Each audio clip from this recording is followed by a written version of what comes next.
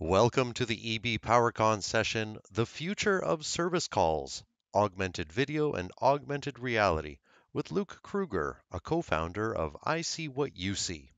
ICwhatUC is an augmented reality virtual work platform that helps the mobile workforce execute remote work. Essentially, you eliminate unnecessary truck rolls, allowing you to focus on the work that delivers real value. Indeed, the time is now for augmented video, augmented reality, and yes, it can even be monetized. Luke is a four-time founder and active angel investor. He serves as a director of several for-profit and nonprofit ventures and is an active advisor to startups. He contributes regularly as a speaker, mentor, and writer on the topic of workplace innovation and fieldwork transformation. And joining me now at EBPowerCon is Luke Krueger with ICwhatUC. Luke, thanks for taking the time to join me. Thanks for having me. I really appreciate being here. Now, Luke, I've been really looking forward to this conversation since maybe about a couple months ago now. I received word about ICwhatUC and how this technology is being applied to service calls. And rather me trying to describe what this is, I would much rather have you, because you're here, tell me about ICwhatUC and what it is that it does. Yeah, so our language would be that we describe it as a virtual work platform built specifically for the mobile workforce. And so I'll unpack a couple of those things. So a virtual work platform means most people would think of us as video, so a Zoom or a FaceTime built for enterprise, with a whole bunch of bells and whistles that makes it more effective for mobile workers to be able to actually get work done virtually. So we have augmented reality markup, and I know that we're going to talk about that a little bit today. We record every session. We provide a transcript of everything that's discussed on a video call. And then we make that searchable and shareable so that both internally and externally to your organization, you can collaborate with people on video. And we know that lots of people are using lots of different platforms for that right now. The other thing that we'd like to talk about is that we're built specifically for mobile workers. So a lot of the tools, like the one that you and I right now, Anthony, are using, Zoom, is built for people primarily like you and I that have desk jobs that are able to be at their desk all day. What I, and I come by this honestly, my dad was in the trade, so I kind of grew up on the job site, so to speak. And there's not a lot of tools that are built specifically with mobile workers in mind, or field workers or technicians or whatever language we'd like to use, but people that are relocating their place of work on an ongoing basis. We are built specifically for that. And so one of the things that people love about our product is we provide what's called we call a universal connection. So the ability to connect with any device, no app, no download, no account, no specific software. We can connect with any smartphone anywhere in the world. That is amazing. And now just to add a little bit more detail to what you just described, when I read about ICwhatUC for the first time, I believe it was against the backdrop of utility customers. So perhaps a gas utility, electric utility, what have you. Can you kind of walk me through how the technology works in terms of the utility who is being called or summoned for service by their customers? How does ICwhatUC unfold? Yeah, that's a great question. So we try to come alongside all the existing channels that your customers would use to communicate with you right now. So they're going to phone you, they're going to email you, they're going to, however they might get in touch with you. Those are probably the primary ones. The way that we coach our customers and they make the transition is essentially this. Anthony, you call me and you've got a problem in your home or on the job site with something. And we start talking about it, and what probably most of your listeners can identify with is the fact that customers often describe things in terms that we wouldn't use, or said a different way, they sometimes describe their problem badly or inaccurately. And so what a lot of our customers will do is they'll say, hey, I think I understand what you're describing, Anthony. Can I just take a look? And so that's kind of that transition where ICwhatUC comes in. So we're browser based, so you can log into your user account from any device. So tablet, desktop, mobile, it doesn't matter. You can log in just using your browser, and then you would be able to initiate this video session with one of your customers by just entering a smartphone number. That's it. What's going to happen is they're going to get an SMS message that you've customized previously. It's going to have your logo in it. It's going to say, Luke from ICwhatUC is trying to connect with you, Anthony. Please click this link to join. And then we're simply accessing their browser and their camera on their device. And then we're going to be placed into a call. Your logo is going to be in the corner. You're going to be using the back-facing camera. So you're looking at the problem that you're trying to solve.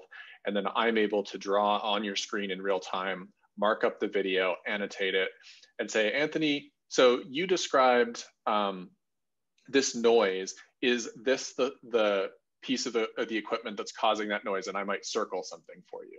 And so I'm doing all of that in real time. You're able to see that showing up on your phone. And so there's just a lot greater clarity gained by, number one, seeing the problem. Number two, me being able to interact with you as opposed to just describe it.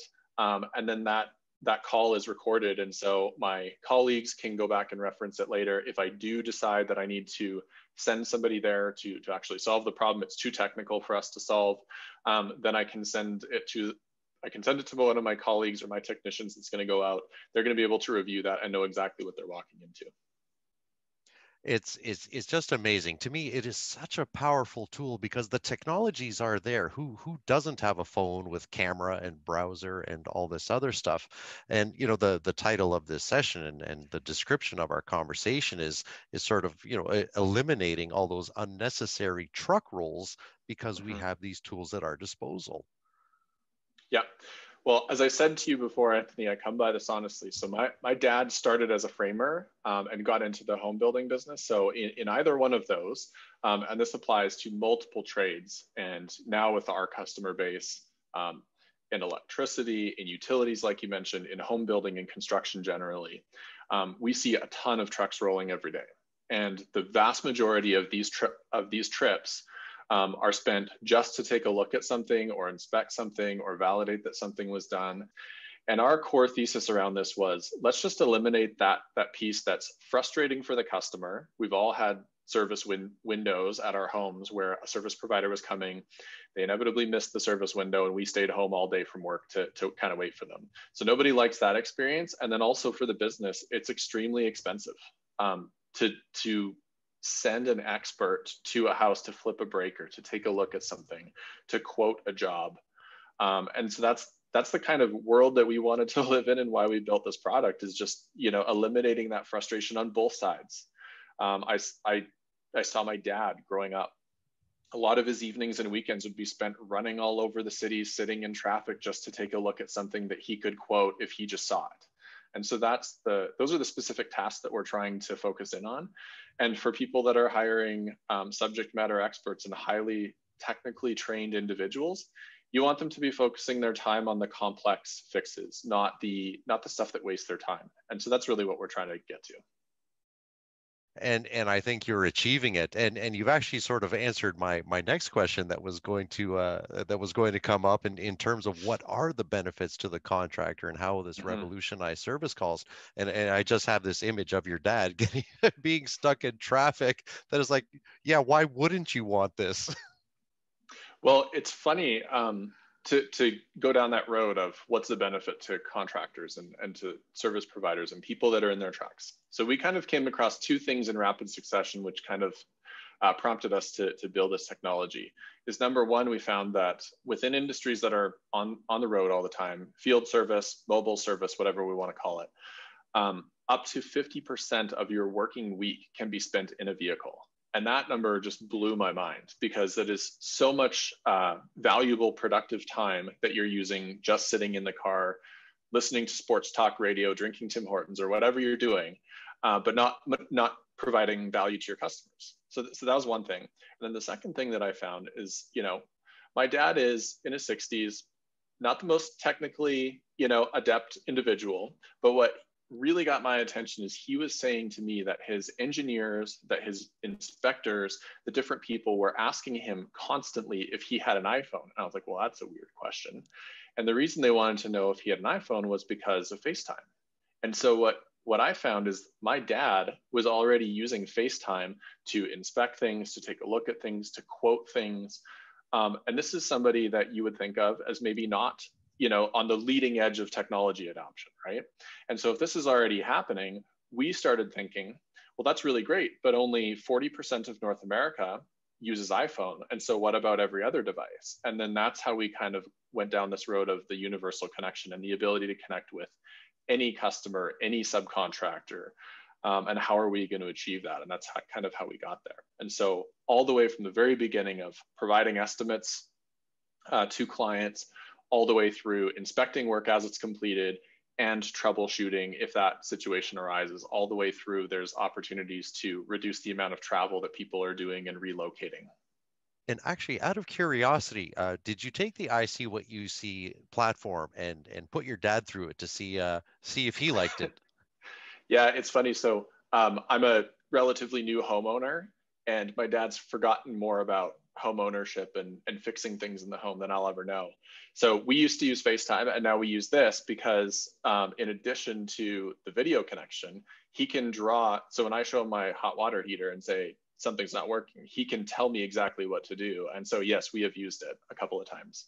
In fact, we joke internally in our company about we use it. We've all used it with our parents and family members for various things, and it's become kind of a running joke about how we kind of really built this just for ourselves to use. I like that. You built this for yourself, and it's like, wait a minute, thousands of other people can use this too. We should get this to market. You know, this is nothing that people don't already know, but everybody's expectation has become on demand. Everybody's comfortable with video. And then there was this whole pandemic thing. And the amount of in-person contact that we wanted to have really went down. And so this was kind of the perfect storm for technology to be able to align around solving this problem. And then that's the other thing is our smartphones have gotten so good and our speeds have gotten fast enough that technology like this is now possible where it wasn't for the decades previously. You mentioned a couple things there. One of them being that because of pandemic, that's really accelerating the movement and adoption of a whole bunch of technologies that maybe people weren't aware of. I'm hearing that a lot from all the various speakers at EBPowerCon.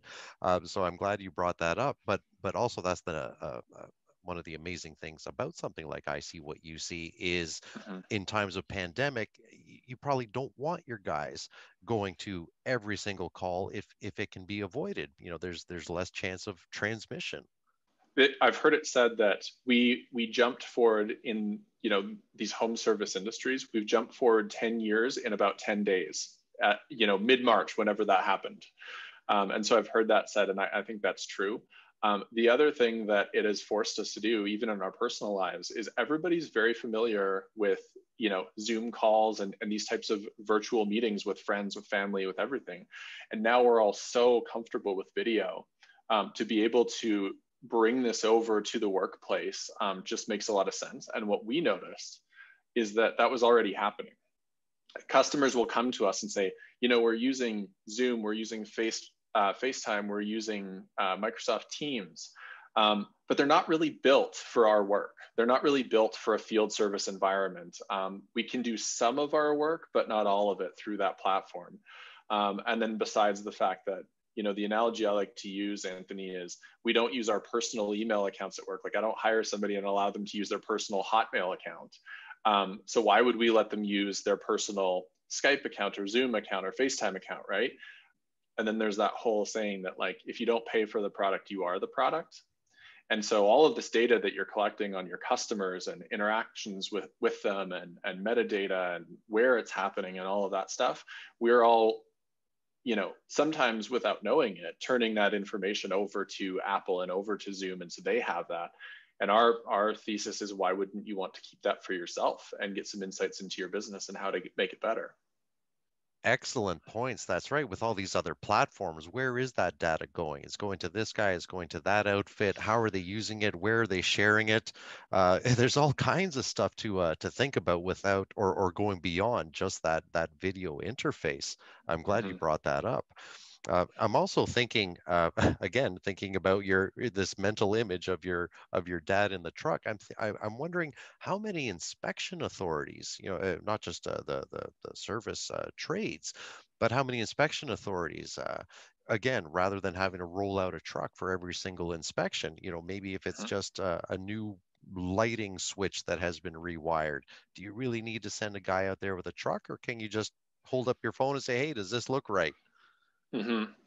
Anthony, as when you and I first spoke, I mentioned, as it turns out, Canada is really big. And we all know this, right?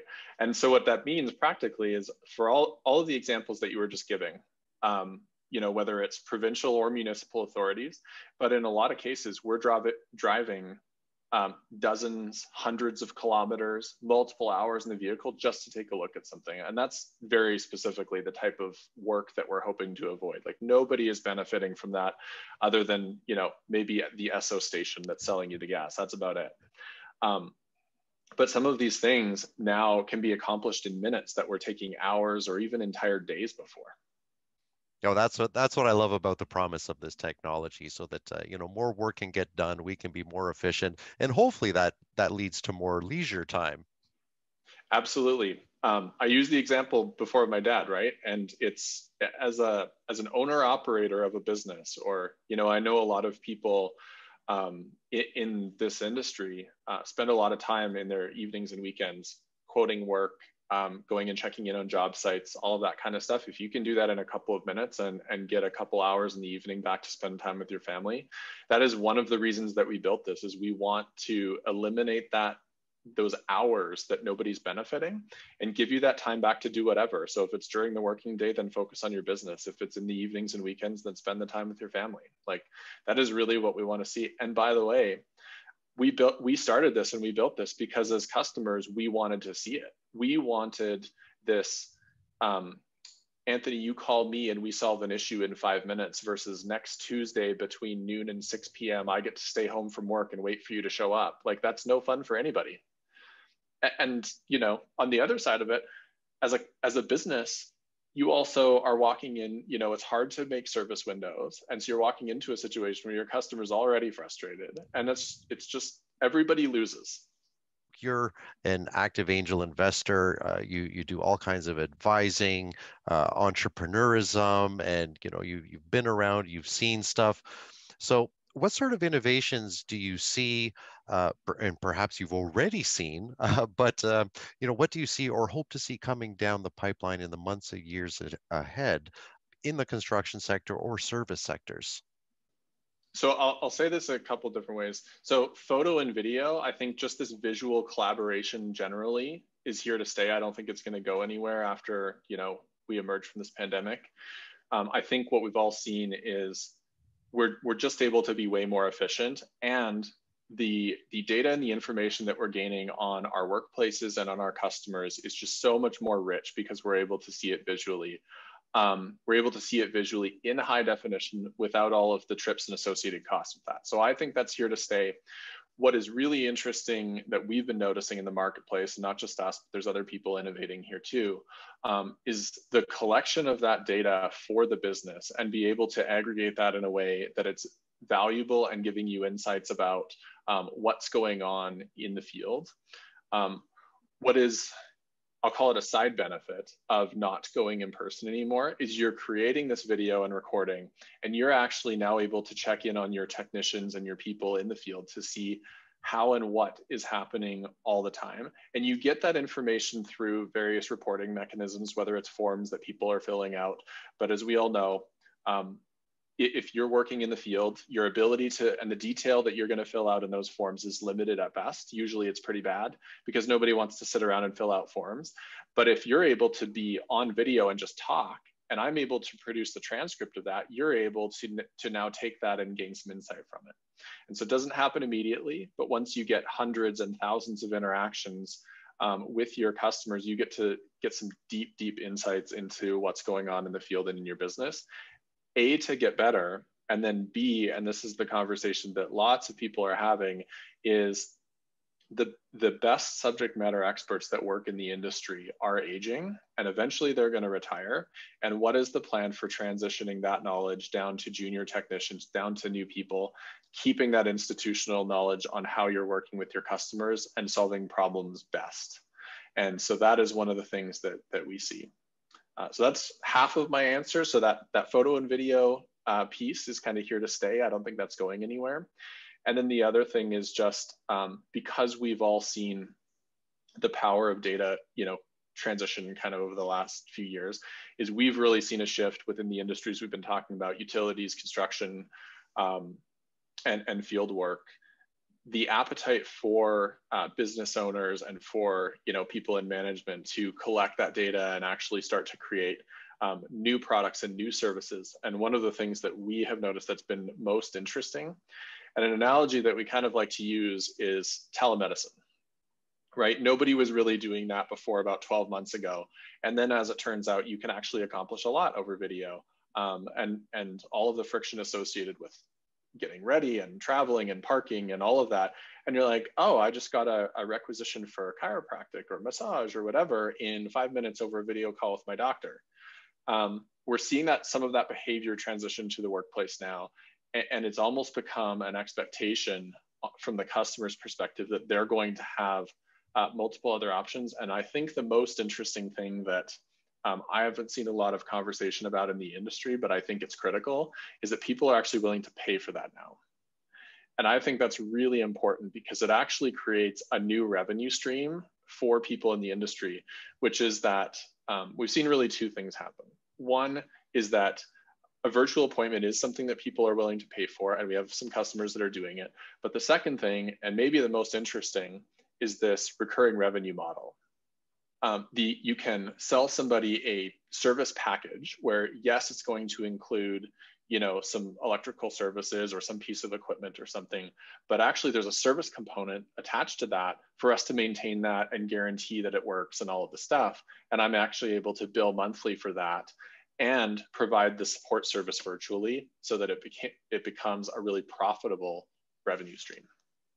Nice. I like that, because it's all well and good to talk about cool technologies, but hey, now you're talking about money, you're talking about revenues and new opportunities, and that's got to Yeah. put a smile on anyone's face.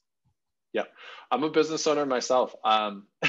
Turns out that it's pretty important to make money, and so that is one of the things that we've been trying to help unlock with our customers. Is what's a new revenue stream, and now we have a number of customers that have new virtual revenue streams, and people are willing to pay for it. That's the other thing that's happened in the marketplace, is the technology is there and the behavior is catching up now, where consumers are willing to pay for that. It is something I would pay for. Yep.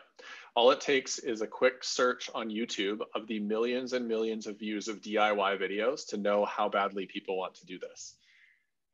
We covered a lot of ground here, and I'm glad we did. And I really appreciate you taking the time to talk about I See What You See, but then also the different opportunities that are involved with these augmented video, augmented reality platforms, and how they're not just the new shiny thing, but you Mm-hmm. can actually make these things work for you. I think you're right, and that's been one of the challenges with augmented reality as a technology generally, is that there were too many non-commercial applications for it. And as somebody who had this background in the trades, and I've been exposed to it, and then also a technology background, to try and marry those two things, because what we had seen too much in the technology space is that I'll call them technology geeks like myself. We're sitting around building cool technology for the sake of it, but if there's no commercial application of that, it doesn't really matter.